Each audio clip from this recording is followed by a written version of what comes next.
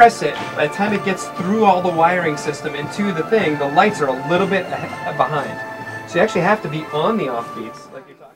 Are we going to be programming it so it does it automatically, or like I didn't understand what you said earlier about some of the pieces like this, you would have just had 4D light cues that you would have just written.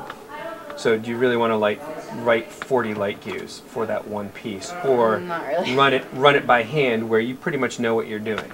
Yeah. So some pieces, this is more of like a rock and roll setup. Mm-hmm. This board can be used for rock and roll theater. It can actually, you can plug it into an exhibit at like a museum. We can use it in its multiple different fashions. Mm-hmm. So you're going to have a number of cues that you're just like go, go, go.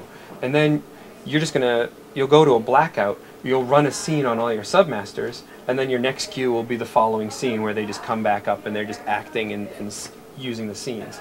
Okay. So my idea for you guys is try and run you through multiple uses of the board so that when you guys are designing, you get to choose how you want to use the board. Going, Maggie, so go ahead.